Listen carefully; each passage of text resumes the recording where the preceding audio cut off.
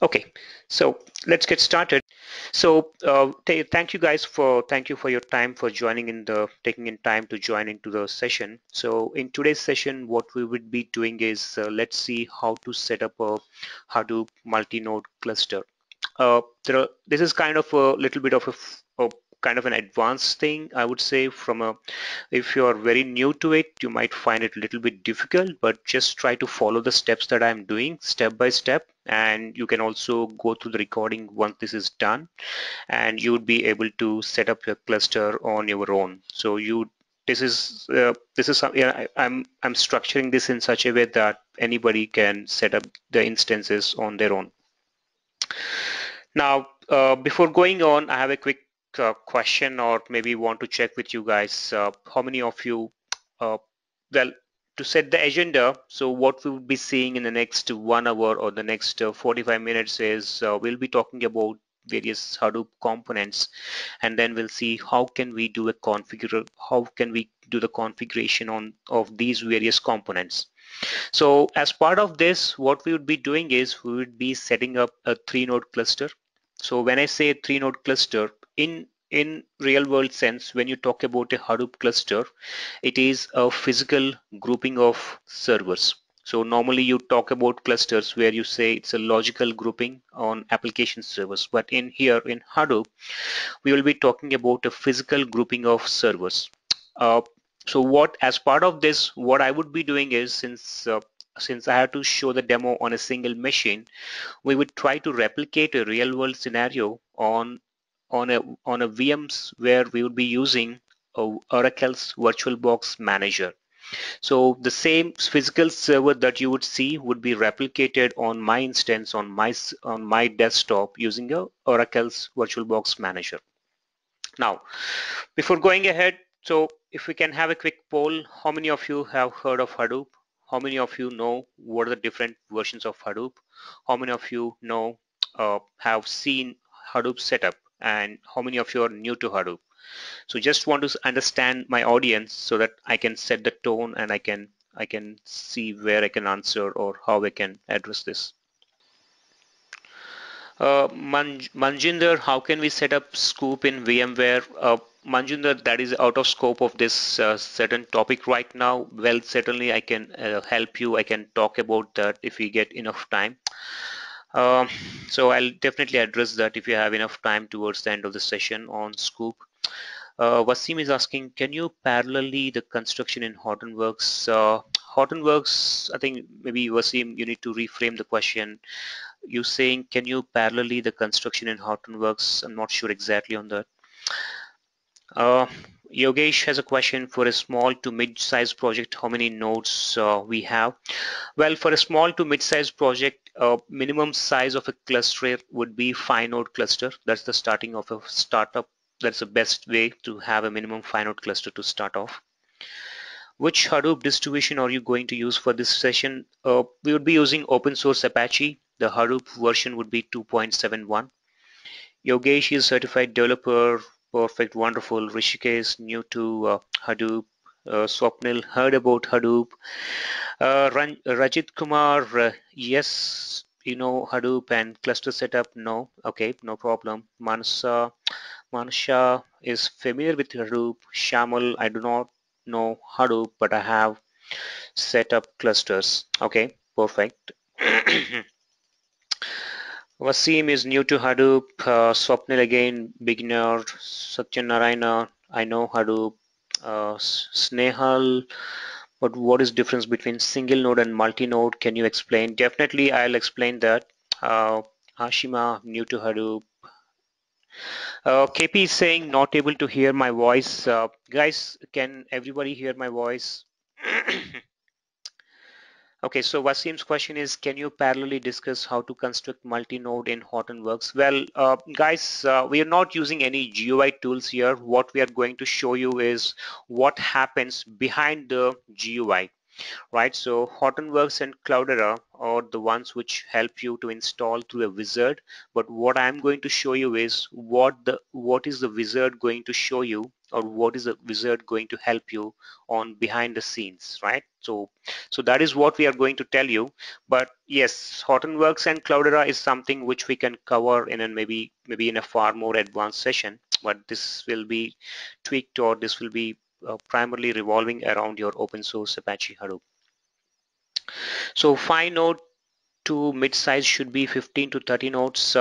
Yes, Yogesh, you can, to start off with a single cluster, you say, I mean, if it's a very small cluster, 5 nodes, even a 100 node cluster is not considered as a large cluster. Even that is also considered as a small cluster, because when you talk in real world sense, it is you are talking about thousands and thousands of servers. Okay, so others are saying completed Hadoop course from Edureka, wanted to understand more. Perfect, Sunil. New to Hadoop, Ajay. I'm not having Oracle VM into vSphere. Will it still work? Yeah, absolutely. If you have VMware flavor of any flavor, see, what we need is just a VM player. It doesn't matter whether you are using a VMware player, VMware workstation, or an Oracle's VirtualBox manager. So you just need a player where you can simulate a virtual working environment. Sebastian saying doing Hadoop certification in Edureka. Wonderful, Sebastian. Good to know. Okay, so I think, are you going to use any big data tool? No, Swapnil. What is a lightweight Hadoop distribution? Hortonworks, Mapper, etc. Well, a lightweight is open source Apache is the most lightweight distribution right now. But uh, but you guys need to, I mean, the reason why we chose open source is it will tell you exactly what are the configuration files that needs to be changed and what changes get impacted where.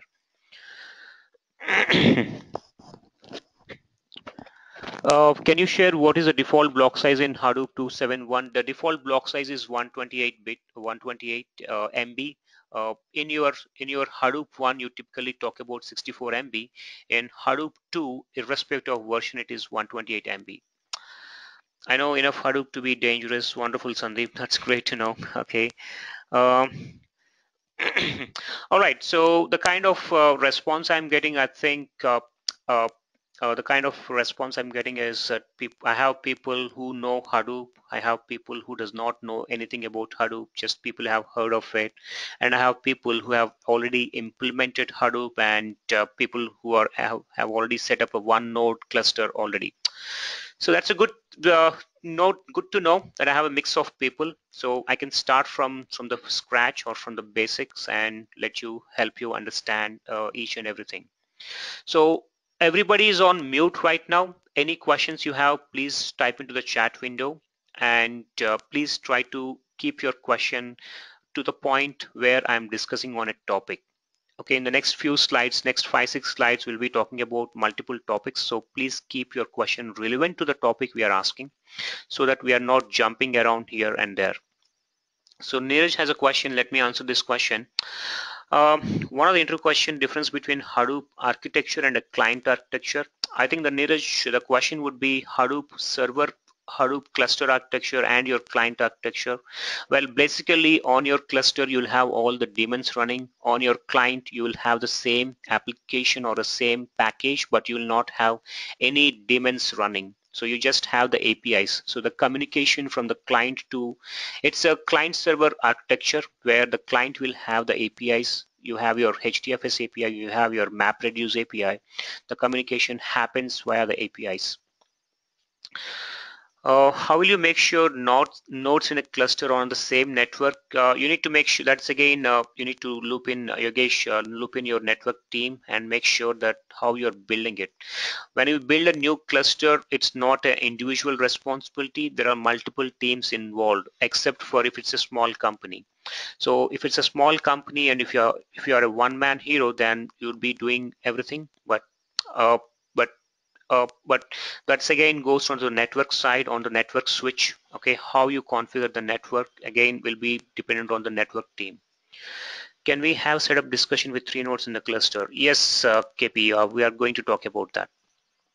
Okay, so let's get started. To start off with, we need to see what are the Hadoop components. Difference between Hadoop cluster and Apache Spark cluster. Well, it's not in the scope of this section. Hadoop cluster is different and Spark cluster would be different. What Spark, I mean, I can talk about a high level view right now where Spark does not use your MapReduce, but I mean, it just bypasses the MapReduce, but then the data will be still be residing on your HDFS itself.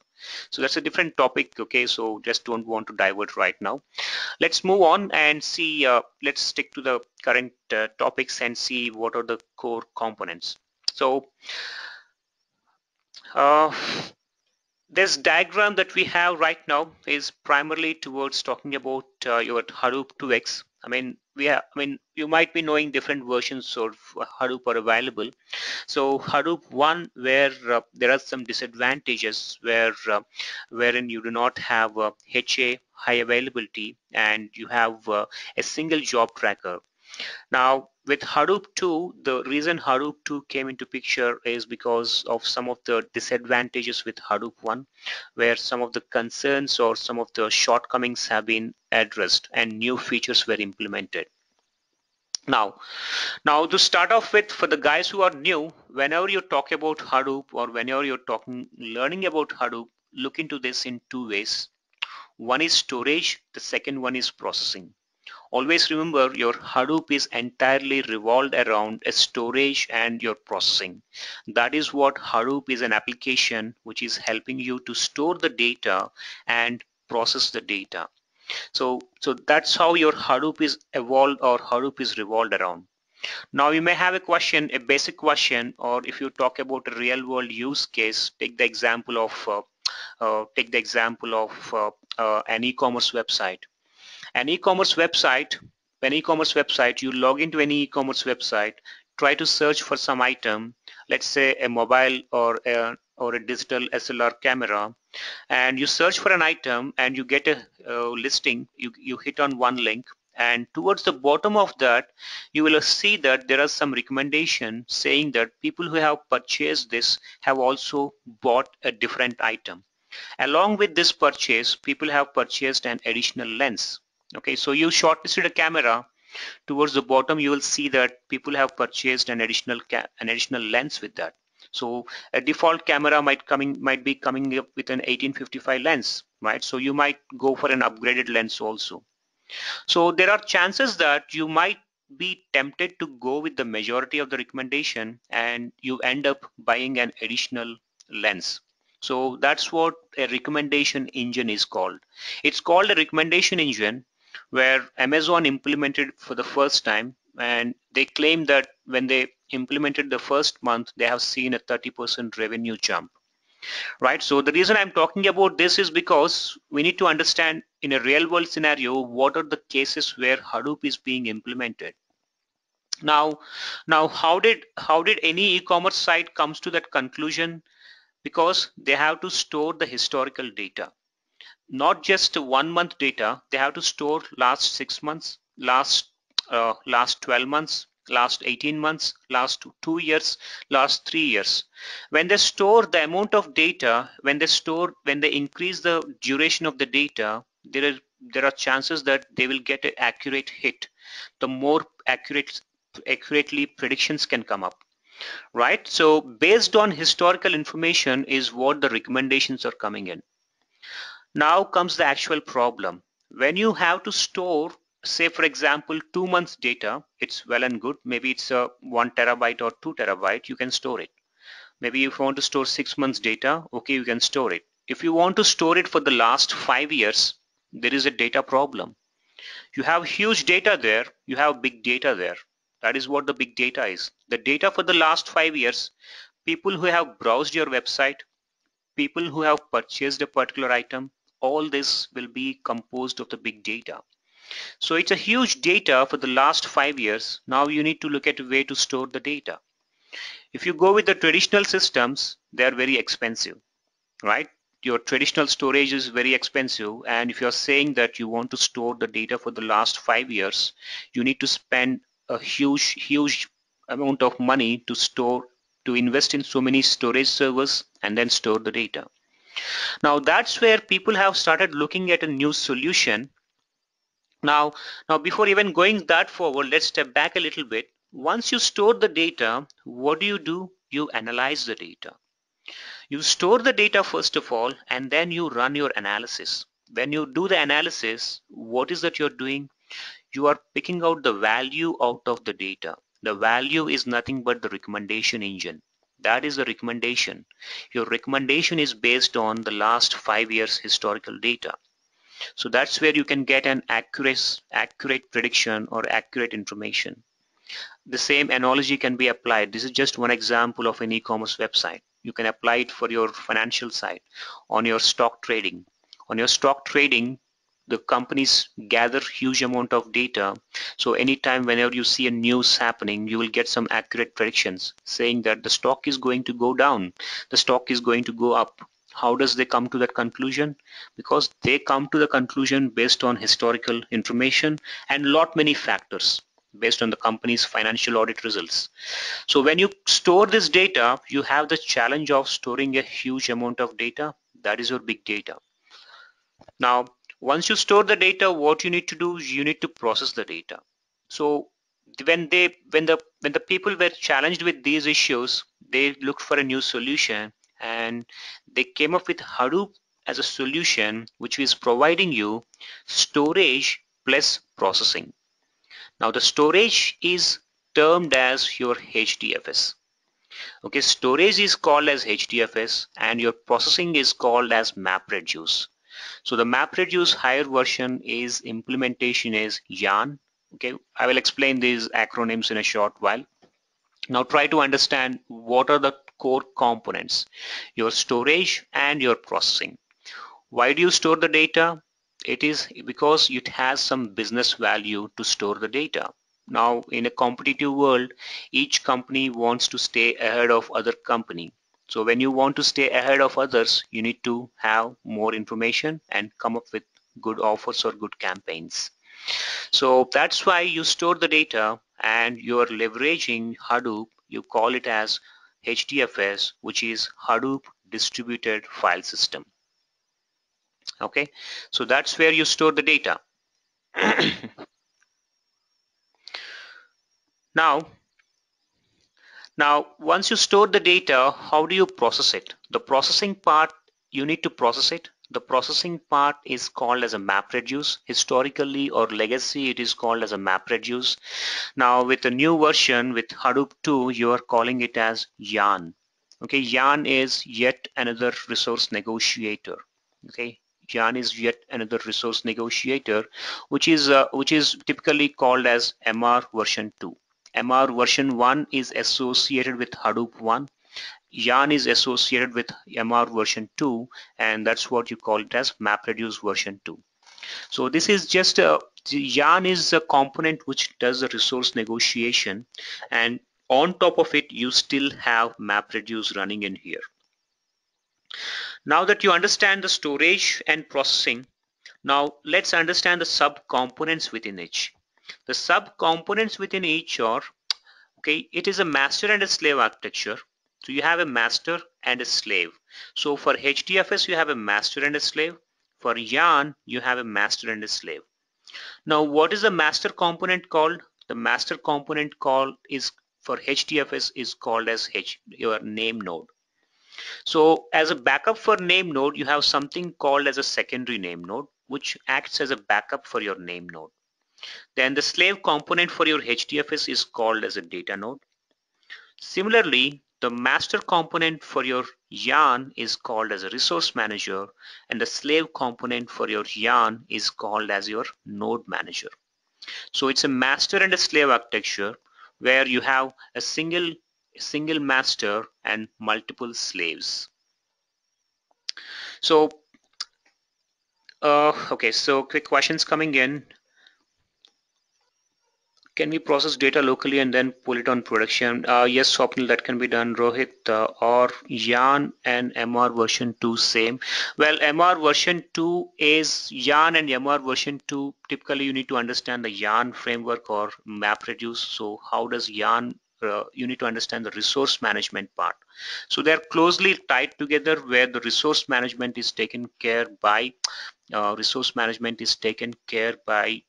Yarn with Hadoop 2. How can you tell again how Yarn is different from MapReduce? Well, see, MapReduce runs on top of Yarn. Okay, so Yarn does cluster management. And your MapReduce runs on top of Yarn. Because when you do a MapReduce processing, you need to have some kind of resources allocation, and that is taken care by your Yarn. Standby node, yes, standby node is again a feature with Hadoop 2. So standby node fits into the same place instead of with Hadoop 2, typically companies use Hadoop 2 because it has got the ability to do an automatic failover. So with Hadoop 1, there is no secondary name node is a legacy term, or a legacy comes with Hadoop 1.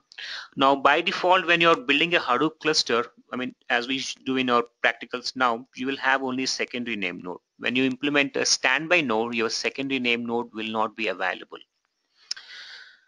Okay, so this is the entire architecture of how you have your Hadoop components.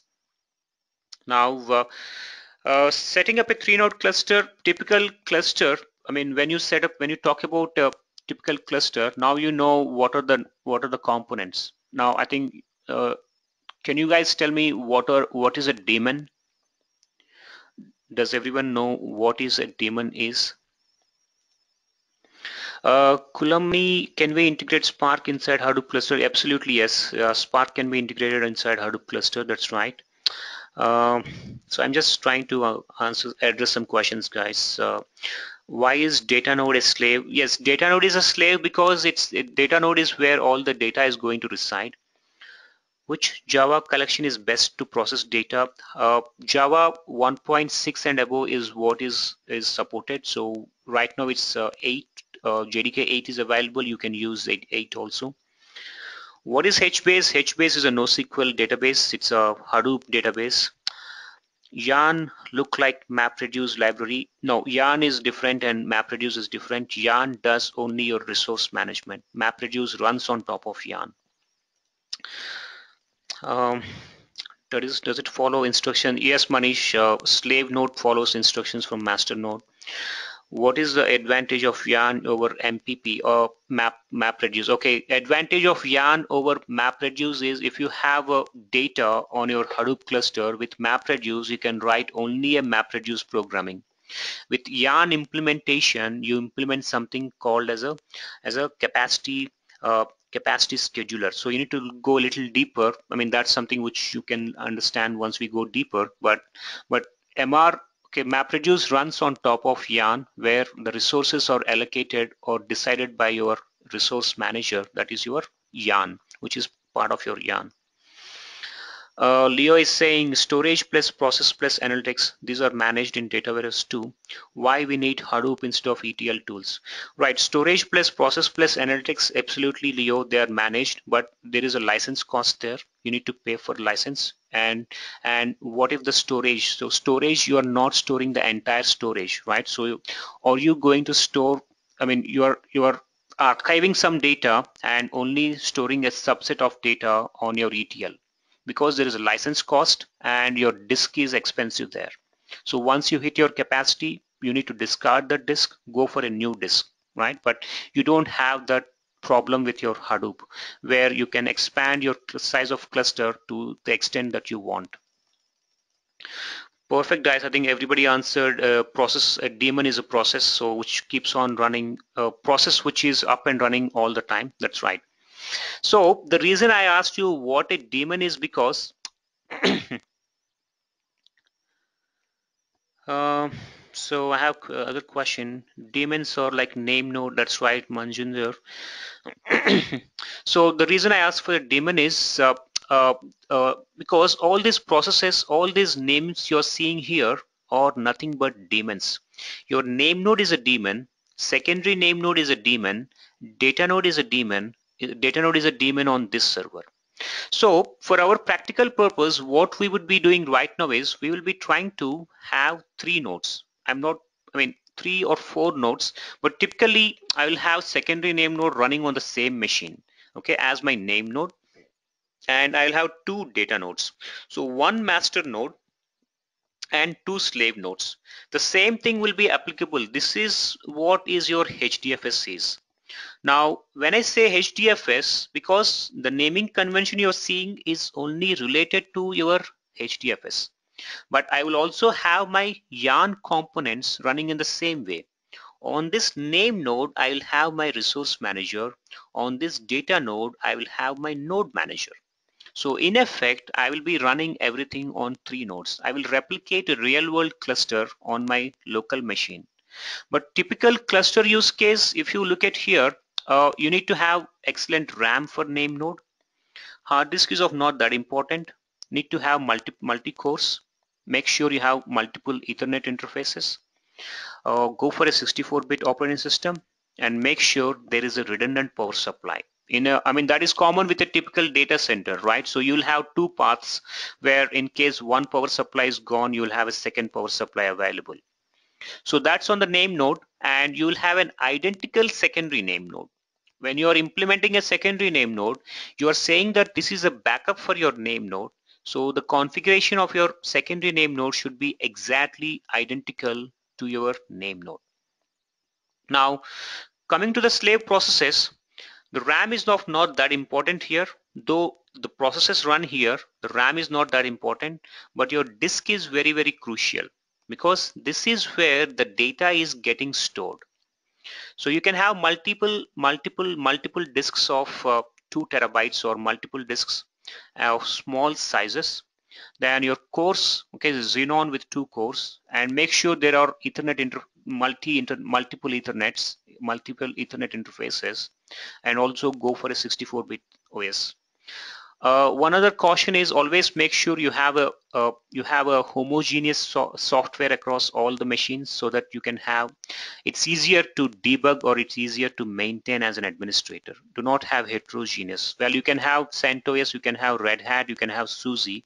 All this mix of variations you can have, but it is suggested that you have a single flavor of OS running on all your machines.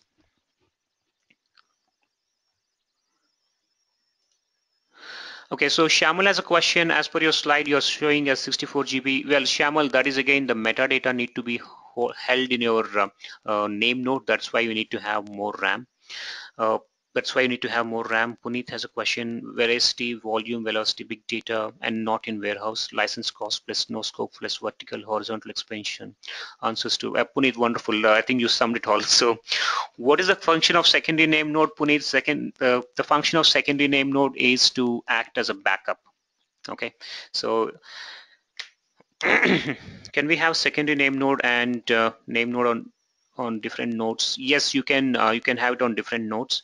Name node looks after reading and writing data from data node. That's right. Suppose I want to configure 100 node cluster, same way I can do any other configs required. Yeah, you can do so. I'll show you the steps where I will show you one step on setting up a master node and a step on multiple ways on setting up your slave nodes.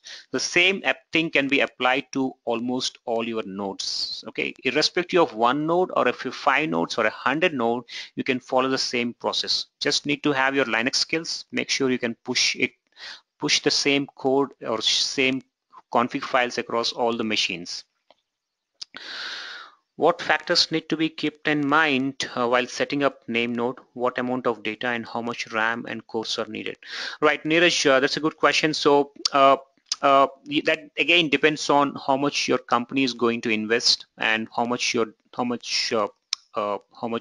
to how much capacity, how much data is going to come in, and also whether it's an IO bound or a CPU bound. Okay, so IO bound is what amount of data you store.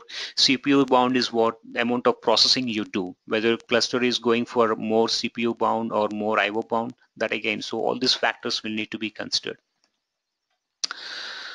Puneet is asking, does it mean automatic failover? Well, secondary name node does not do an automatic failover.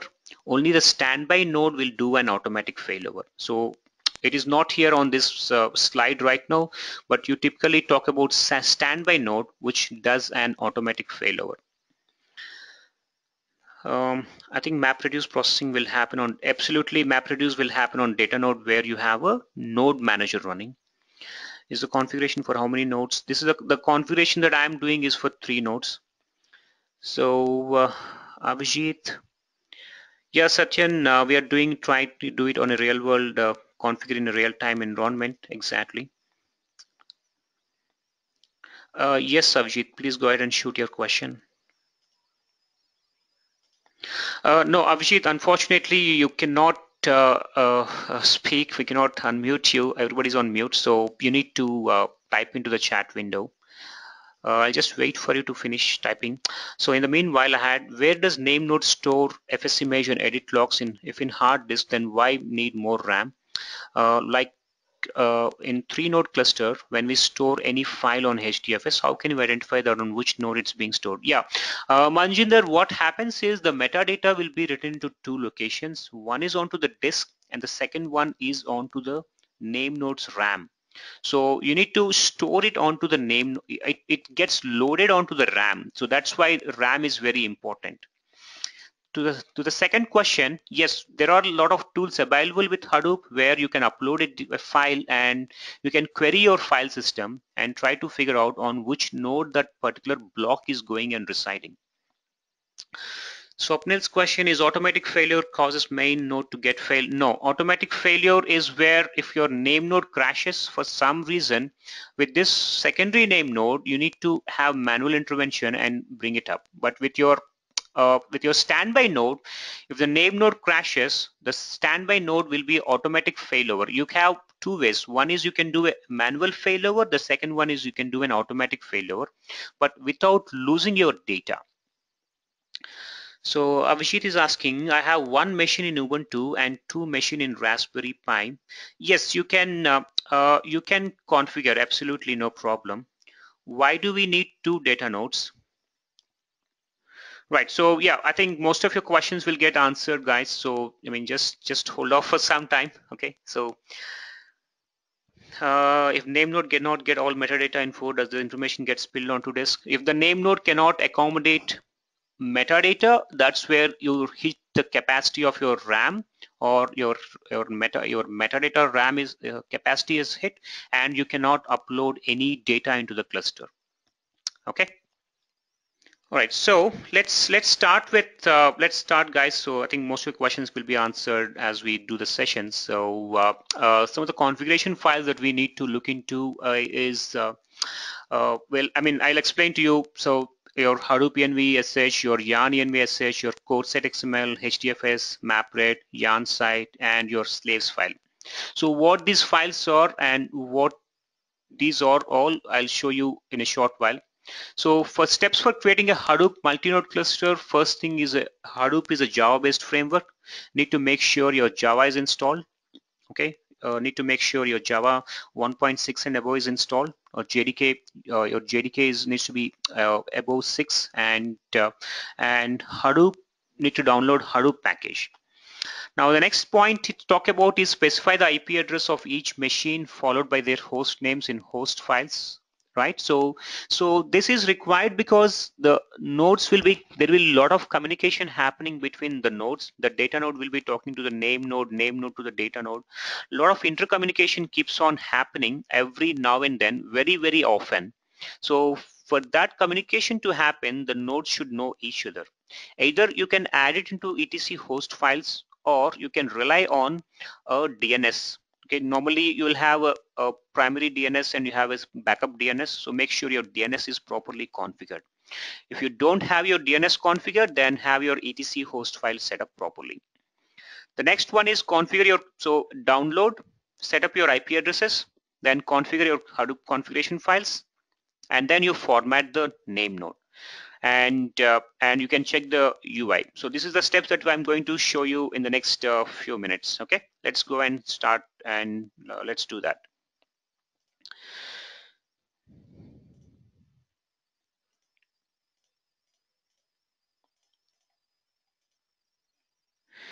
All right, so in my case, what I'm showing you here is I have NN1.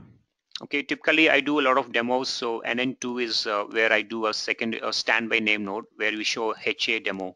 Okay, where we talk about HA. So I have started only NN1. Then I have DN1, DN2, and DN3. So NN1 is my name node. Okay, so where I'll have look at this here. So what I'm building a cluster is master daemons will run on my name node. So can you guys quickly tell me what are the master daemons? So I have a HDFS and I have my yarn. So what are the master daemons for HDFS? The master daemon for HDFS is name node, and the master daemon for my yarn is resource manager, and my slave daemons will be running on my DN1 and DN2. Now also here I have my slave daemons. So HDFS, my slave daemon is called as a data node, and my yarn daemon is called as node manager. Okay, so this is how my cluster would be structured around, where I'll have three nodes. One is a master node and two slave nodes. So right now what I have is on my machine I have a CentOS installed. So this is a CentOS instance. So you can see etc. This is a CentOS release 6.7 is what on my machine right now. So I will be, my practicals are all surrounded around this. Now the first thing is make sure you have your working Java version installed. That is important. So just try to see you have your Java version. Make sure your Java version is good. Okay, this is the same thing on all the machines. So okay, now I'll be switching between multiple machines. So keep an eye on this one where it talks about my host name. This is my host name NN1. So I have two other hosts, DN1, and my third host is DN2. Okay, three nodes. So my NN1 will be my master, my DN1 and my DN2 will be my slave processes where I have my slave nodes running. So this is how I have structured it. The IP address NN1, my master, and my two slave nodes. Now, what I did was I also had a DNS setup, so I can easily ping, okay, ping my DN1. Okay, your ping should work, and your NS lookup should also work. Okay, your NS lookup should also work. So if I say NS lookup to my DN1, that should be working. So it should come back with my lookup. Okay, so you need to have your forward zone and your reverse lookup zone. So if I give up my NS lookup of IP address, it should be coming back with a resolution. So if you do not have a DNS setup, the alternate way is you can go inside etc host file and make the entries in here. Okay, etc host file, make the entries in here where your local host will be pointing into local host, right, on that machine, and the rest of the mapping should be done here. So my DN1 is also pointing in my IP address and my full qualified name, the fully qualified name. So the fully qualified name is what? If I say host name, right, if I say host name, this is what my fully qualified name is. So here it is only showing my host name, and my fully qualified name is anything after your host name. Like cluster2.com is my fully qualified domain name. So I made sure that my communication is happening between my name node and my data nodes. So if I ping DN2, it should be communicating. Okay, I should get a response. So this is what the first check is. And then I verified Java is installed. Okay, that's, I'm not going to show you how to install Java. So okay, so your Java is already installed on here. The next important thing is download your Hadoop. Okay, so download your Hadoop. Where you download your Hadoop, typically you can go into open source Hadoop.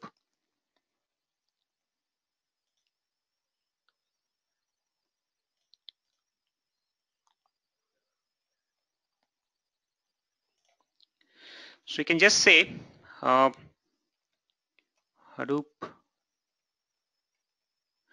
download.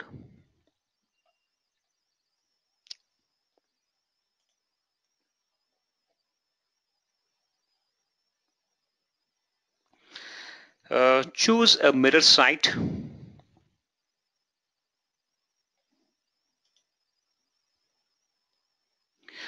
Always go for a stable version. So this will give you almost all the versions available. Always go for the stable version of the stable folder, because that's where you have a stable version, because others may have some bugs in there which will be fixed in stable. So this is the version I'm downloading. Just click on this. This will download a tarball. So the same tarball is what I have here. This is the first step in your Hadoop cluster setup. Okay, now let me bring this to the top of the screen quickly. uh, I Now the first thing, this is what I do. Now just trying to see. Okay, let me remove this. Let me remove this. I have a soft link created here, so let me quickly remove this and then remove this folder as well.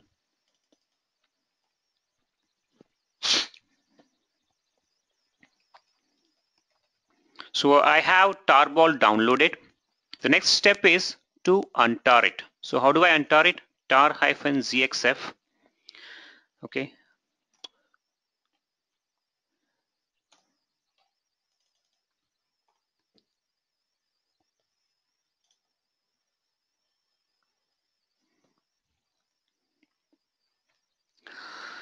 Yes, this would be uploaded to YouTube post the end of the session. So this is right now untarring it. So similarly, I will do it on my DN1 also. I have the tarball here, so it is taking some time.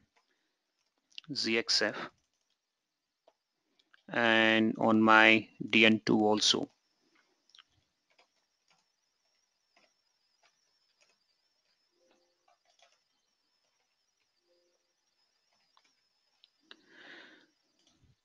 So once I untar it, what I will have here is I will have this folder created.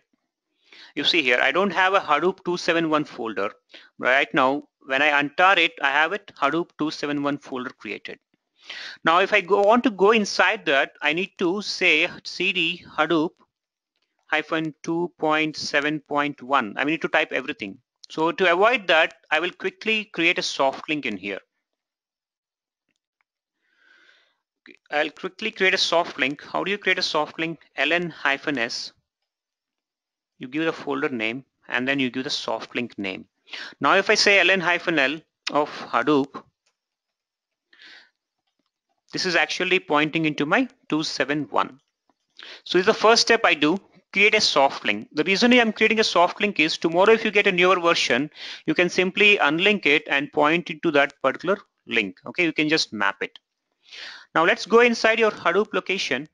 See here what all files and folders you have. So this is your directory structure of your Hadoop package. So this is nothing but your Hadoop right now. So this, you have downloaded the software and you have installed it. The next logical steps would be to configure it.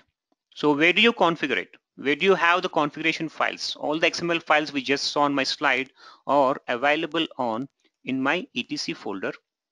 Within that I have a Hadoop folder, and within that I have all my XML files. These are all my XML files where I need to configure here. Now important XML files that I need to be concentrating on are my core site XML, then my HDFS site XML, then my MapRead site XML. Okay, so MapRead site XML is not be there, so you'll have a template file, and then my yarn site XML. So these are the important various configuration files I need to have. Now if you open these files, all these files are empty. When I say empty, look at this configuration here. In between configuration, you don't have anything. So that is what when I say it's an empty file, so you don't have any configuration. Now this is what is a standalone mode of installation is. Okay, so this installation is called as a standalone mode where I can execute my HDFS commands. HDFS DFS, if I say HDFS DFS and hyphen ls of, let's say here, now I'm executing my Hadoop commands. Where am I executing my Hadoop commands? On my local file system. I'm executing the Hadoop commands on my local file system. So this is what would be your local, your standalone mode of installation. right? Because it is giving me the output of the same files. So this is your standalone mode of installation. Now building upon this, we will start with our multi-cluster mode, multi-node setup. So first thing I need to do is open my core site XML. Within this configuration tags is what I need to add a property. The property that I need to add in here is available here. So copy this property value. It has a format. Okay, the property has a format where you open a property and within that property you have a name. The name of the property is fs.defaultfs, where you have an IP address, okay, and then a port number. So I'm defining where my HDFS is running. My master HDFS is running, and I end the property tag.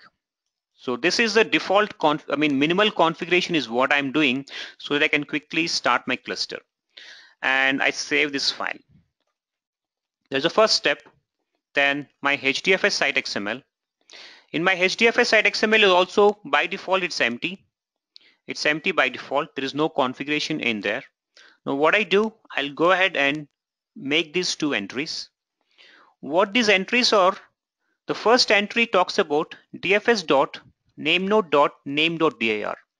This indicates where I am running or where I am having my name node's metadata being stored. So I need to give a disk location. This is my disk location. This is a disk location where my name node metadata is being written. Similarly, I have a dfs.datanode.data.dir, which indicates where all my data nodes data will be residing. So all your blocks will go and residing in this directory location. So these are the only two properties I'm giving in here. Let me save this file. Now I need to make sure the directory structure is created. So I can simply create that in a single one go. Okay, mkdir-p, I'll create the name node directory. Similarly, I'm going to create the data node directory also. Okay, once my data node directory is created, one other thing you need to remember is you need to make sure the permissions on your data node are 755. Okay, 755 or the permissions on your data node. So your HDFS site XML is done. The next thing is your map-read site XML. So as you have seen, there is no map-read site XML by default. So you have a map-read site XML template. So make a copy of this XML file into map-read site XML and make the entry into your map-read site XML. So one property I need to add in my map-read site XML is what is indicating what is the framework it is going to use. Typically with Hadoop 1, you will have to define where is your job tracker is running. So, but here I'm not running any job tracker here. I'm running yarn. Okay, I'm running on top of yarn. So that is what you're indicating in here. So you're indicating mapreduce.framework.name, which is your yarn. So save this file.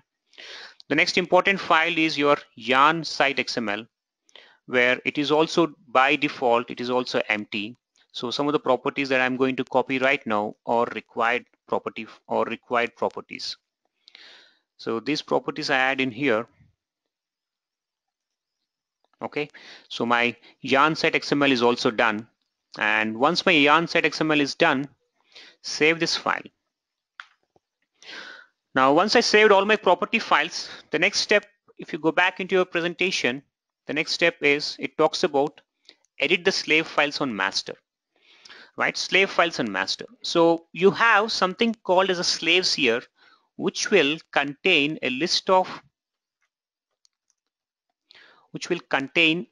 servers that are to run as your slave nodes. Now, I know that as part of my initial configuration, okay, I am setting my DN1 as my slave node.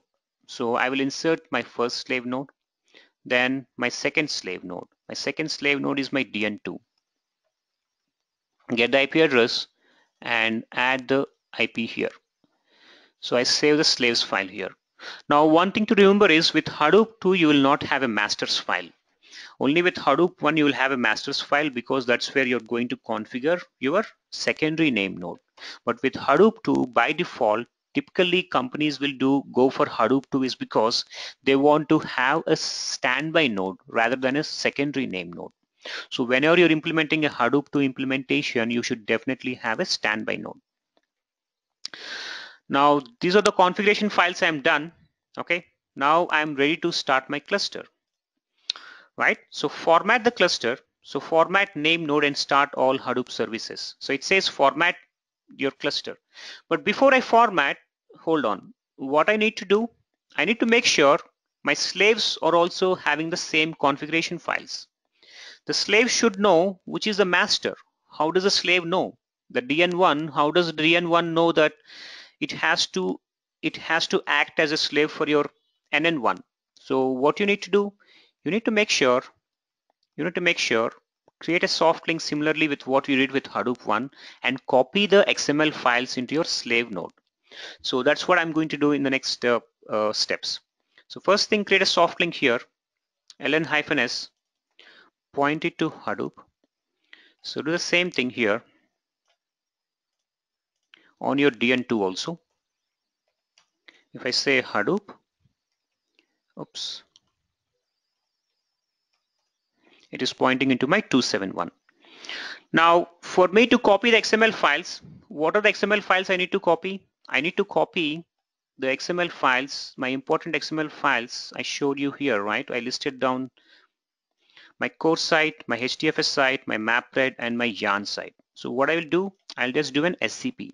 So SCP, core site XML, then my MapRed site.xml, then your yarn, your HDFS site XML, then your yarn site XML.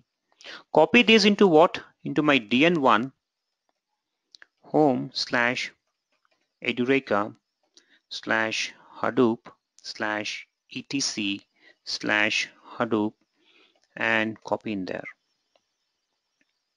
That is onto my DN1. The next one is copy this into my DN2 also. Just come to your DN1 and verify the files are there. So go inside your Hadoop, inside this etc, inside this Hadoop. So you have your XML files, right? So these are time stamped right now. So now I know that these are my latest files. Okay, just copied. So the same will be copied onto your DN2 also. Now, one important thing I need to do here is because I'm having my data node, this is my data node, I need to create my data node structure. I don't have to create the data node structure on my name node. I think I created on my name node here. So you don't need to do it on name node. If you're doing a pseudo cluster, then yes, you can do it on name node. But I don't want to have my slave processes running on my name node. So I'm not giving it on my name node. So I need to create the directory structure on my slave one first of all. mkdir-p, and I'm creating the data node structure and chmod 755 for this directory. Same thing, we just execute the same thing on your DN2 as well, and chmod 755 for this particular directory. Okay, so you're all good right now. So the next step is, it says edit slave files on master node, format the name node, and start all services. So the first thing you do when you purchase a new hard disk or a new computer is what you do, you format it. Now that I'm new to Hadoop, I don't know what commands to run. I just run HDFS. Okay, I just run HDFS. This gives me a listing of all the commands I can run here. The first one is name node -format. So I will leverage the same thing. I will say HDFS name node -format.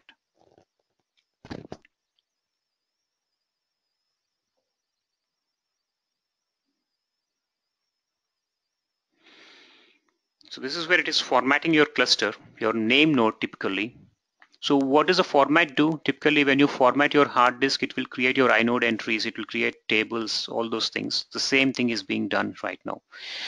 Now make sure you're seeing this message. Make sure you're seeing this message, storage directory has been successfully formatted. You remember this is the directory we have given on your HDFS site XML, where your dfs.name.dir, this is the value to that property. So your format is successful. The next important thing is start the instances. So how do you start the instances? So we go by two starts. One is a start your dfs.sh.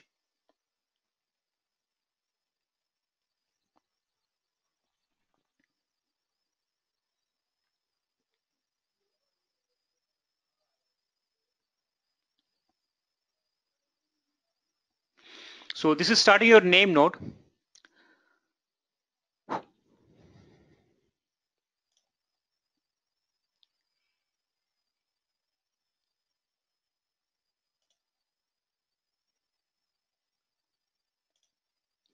Yes, so what is happening here is it is automatically logging into your slave node. So you need to set up SSH keys. Okay, so that is something which I have already done before the start of it, or else it will keep on prompting you to enter the key in the password every time you do this. So you'll have the secondary name node starting here because I'm not using a standby node. Because I'm not using a standby node, I will obviously have my secondary name node on the same machine where I have my name node running. So this is taking some time, guys. So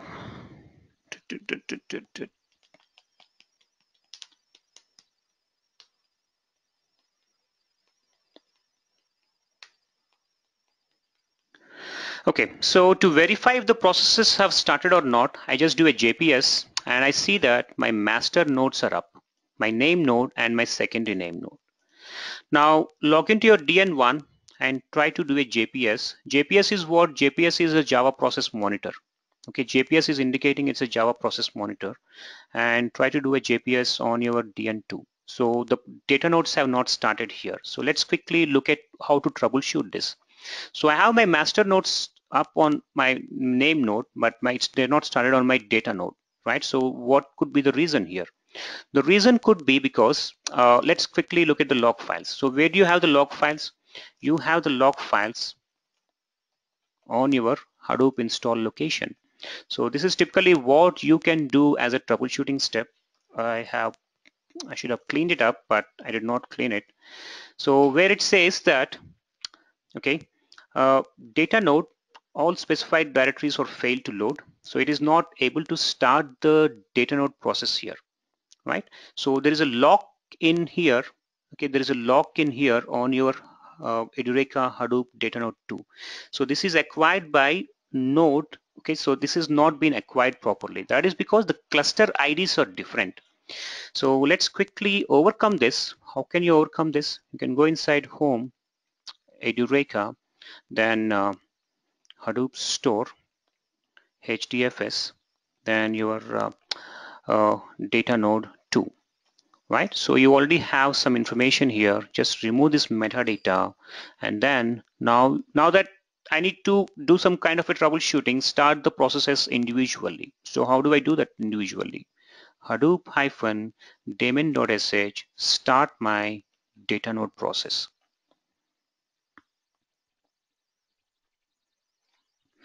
Now if I say JPS here, my Java process monitor will indicate to me my data node is up. So similarly, I will do the same thing in my Hadoop store.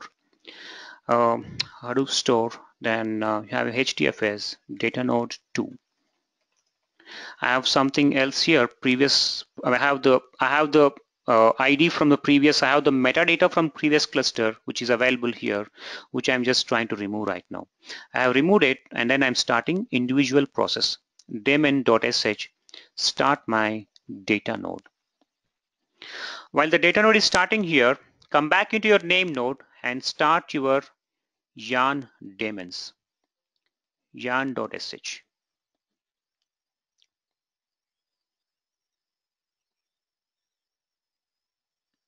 Okay, so let's come back into your DN1 here. So I am on DN1 right now. Do a JPS. So your data node is up here. Do a JPS. Your data node and your node manager should be up here. Okay, so here it says, here you see the message. It says node manager is running 2594. 2594 was from a previous I mean, we can start at looking at troubleshooting this. Okay, pipe grep for your 2594. So it is, I mean, the process is not running, but there is something which you can explore, try to see what's happening in the backend. So let's quickly try to access the GUI here. 192.168. So you're accessing your GUI name node GUI admin on port 50070. So guys, I know we are short of time. Just give me 2 minutes. We should be able to see the setup here. Okay, so this is what will show you in effect the cluster setup. In total configured capacity is my 36 GB, and I have my 2 live nodes. Okay, 2 data nodes which are configured in here. Whether I can go from here and see what are all the nodes, my DN1 and my DN2. So 2 nodes set up for my cluster. So this is how you build a multi-node cluster and start working on this. Okay, so typically you can also run a Hadoop DFS admin report. You can do a HDFS DFS admin -report, which will give you the same message or the same details as your name node user interface. Now you may have a question why we're accessing on port 50070. So what will happen here is every process, every daemon has an associated port or an associated web service running in. Okay, it's a small web page or a JSP page runs associated with each and every process. So for example, on name node, it runs on 50070. On your resource manager, it runs on port 8088. Your resource manager user interface can be accessed on 8088. Similarly, your data node can be accessed on port number 50010. So various ports are associated with each of the processes. So this is what it is showing. The same report that I showed you from my name node UI is what it is showing here, my configured capacity and my live nodes. So I have 2 live nodes, DN1, okay, and DN2. DN1 here and DN2. So this is how you set up a multi-node cluster, and I think as part of this I showed you how to troubleshoot also. I mean, we got an opportunity to look at the log files. So the log files are always located into the location where you have your Hadoop installed. Well, you can change the log location. You remember in our Hadoop env.sh we talked about, within that file is what you can change the log location and the process identifiers, everything. Now to come to the course, there's a batch coming up on the weekend. So for this 7th November, so we have it like 24 hours in total, 24 hours module. I mean, over a period of 4 weeks, 8 classes for 24 hours. We go in depth into it, understand how to set up cluster. I think some of you are asking how to set up a passwordless key SSH. Everything will be showed to you, each and every step. Okay, so we are short of time right now, so that's why I cannot go into each and every topic. But as you, I mean, as we go through these sessions, you can definitely, I mean, be assured that we will definitely show you each and every step, and we'll explain to you how to troubleshoot, where to look at the log files, where all you can check, and how to bring up an instance up and running if they're not coming up. Okay, having said that, let me take some questions. I think a lot of questions came in.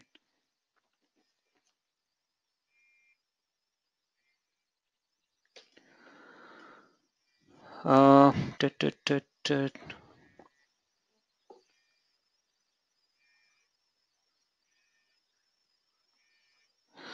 Okay, so what does mean by name node format? Well, Manjinder, that's how you format whenever you format your cluster or your hard disk. That's how you do with the format.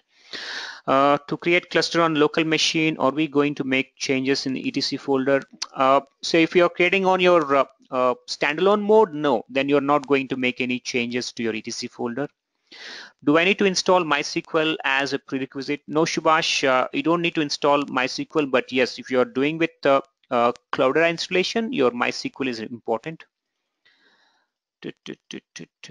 Then other questions I hear is what do you mean by client in host file? Yeah, client is again my client machine. So I have a separate machine configured here where I want to have it contact with my cluster. So the client is anything, any client which contacts to my cluster. Does not the etc host file, the public IP address should come first? Well, it doesn't matter, Puneet. You can have the IP address, just that mapping should be there.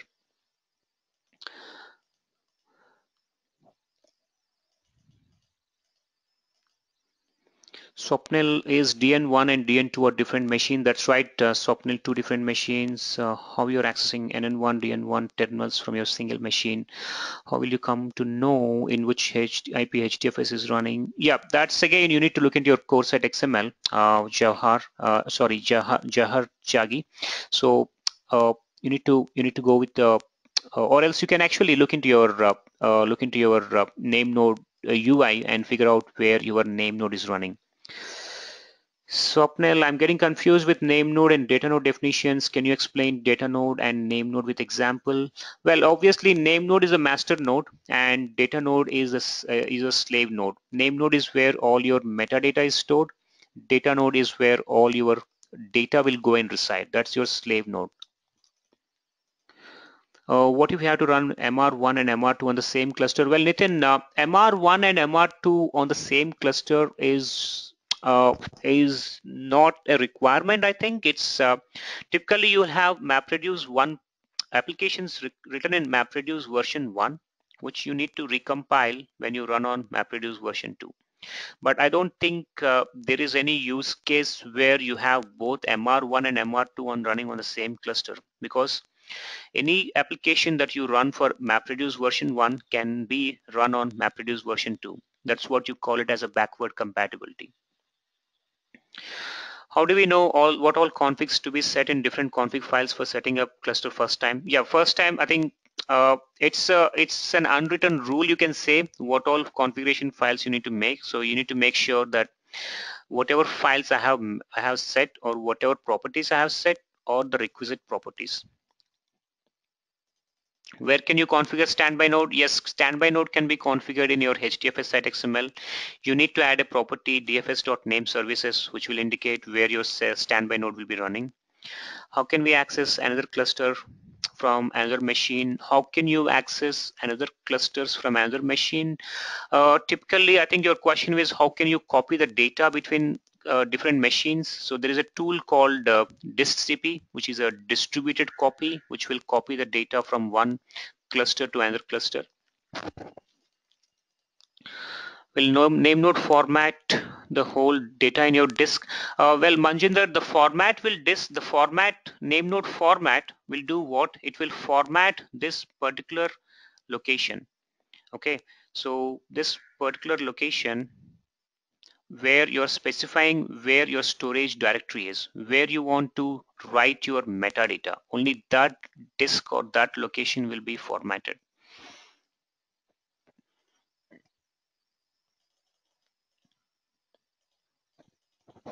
What is the RAM and disk space that has been allocated to these machines? Well, Samuel, I have allocated 1 GB RAM for each of the machines and about 20 GB hard disk. And we are using native OS file system on our HDFS. Can you use OS raw disks on your HDFS storage? Well, no, Nitin. So OS should be different. So it's always good to have, if you have multiple disks, segregate your OS from your HDFS so that they does not interfere with each other. Guide me in setting up Hadoop. Well, definitely, already you can enroll here. We'll definitely guide you. As block size is configurable, then what will happen if block size is less than 64 MB or 128 MB? Well, Neeraj, if the block size is less than 64 MB, say for example, if I have a 100 MB file, how many blocks will I have going by 64 MB block size? I'll have two blocks. One is a 64 MB, the second one is a 36 MB. So don't confuse this block size with your Linux file system block size or your Windows file system block size. because there is no corruption or there is no padding happening for the rest of the your 24 bytes, okay, 24 MB. So it will be 36 MB will be a block size. We haven't set up the replication factor. It is default to 3 now. That's right, Rajit, it will be default to 3. As a computer engineering fresher, can I go for? Absolutely, Vishal, you can definitely go for this. Can we gather some sample data and process it? Yes, I think we are almost on the time, guys. So I know I want to appreciate each and everybody's time. So just give me 5 more minutes. We should be able to wrap up. Do you mean job tracker and task tracker daemons doesn't need to be installed if you are absolutely, Snehal. If you have Hadoop 2 running, you have Yarn running, then yeah, you don't need to install job tracker and task tracker because it's all taken care. It's in the map reduce again will be whatever jobs you are submitting will be in turn, okay, run on your Yarn framework. Okay, so it runs on top of Yarn. It is inbuilt into Yarn.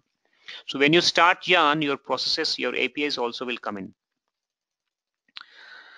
So Krishna, I'm a Java developer with 8 year experience. Can take this course and pursue career? Absolutely, Krishna. I think developers will have far more advantage because they can understand the internal concepts, right? So if you want to debug an issue, because it's a purely a Java-based application, so you can understand. I mean, go inside and open up your APIs and figure out what is happening. So that's the easiest way to understand.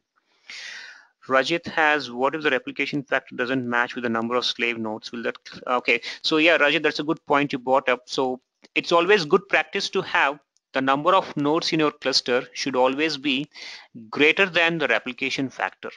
If you go below that, you will have a problem there where the data, if you have, let's say for example, you have 3x replication and 3 slave nodes, and 3x replication will make sure what 3 copies of the data is copied to 3 nodes, and if you bring down one node, the master will try to replicate one other node to some other node, but you don't have a some other node, you don't have 3 nodes, you have only 2 nodes. So there it will it tries to keep on copying it.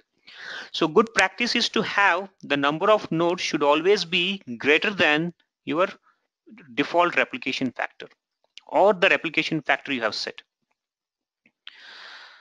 Leo, Hadoop version 1 daemons are not running in version 2. These are overwritten by, yes, absolutely, Leo. Okay, Shraddha, how to get the IP which you typed in the browser? That IP address is a IP address you have allocated here. So this again, you need to go inside deeper into this IP address which I picked up. How to manage compute and how to take care of storage with replication factor and what type of switches.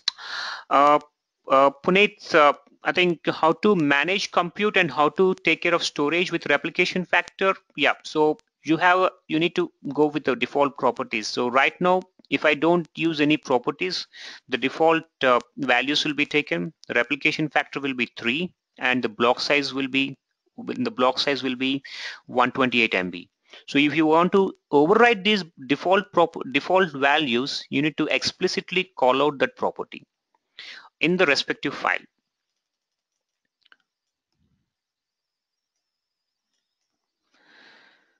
Okay, how can I add more node in the existing cluster, and can I use 2 name node in one cluster? No, Manjinder, you cannot have 2 name nodes. When you say 2 name nodes, it should be one should be master and second one would be a one will be a active node, the second one will be a standby node. Neeraj, yes, if you have 50 MB block size, then yes, it will occupy only 50 MB on your actual cluster. If you have 50 MB, then where will there be any? No, there will not be any slow processing. Thanks, Puneet. Thanks for appreciate your words. It's good. How about me? 15 years infrastructure, wonderful. I think you beat my experience, Puneet. I'm just 12 and a half year experience, so I think it's good to know that people are learning. But yes, it's a new technology, and you can absolutely learn. Any reference book for Hadoop Admin? Yeah, there are a lot of books are available.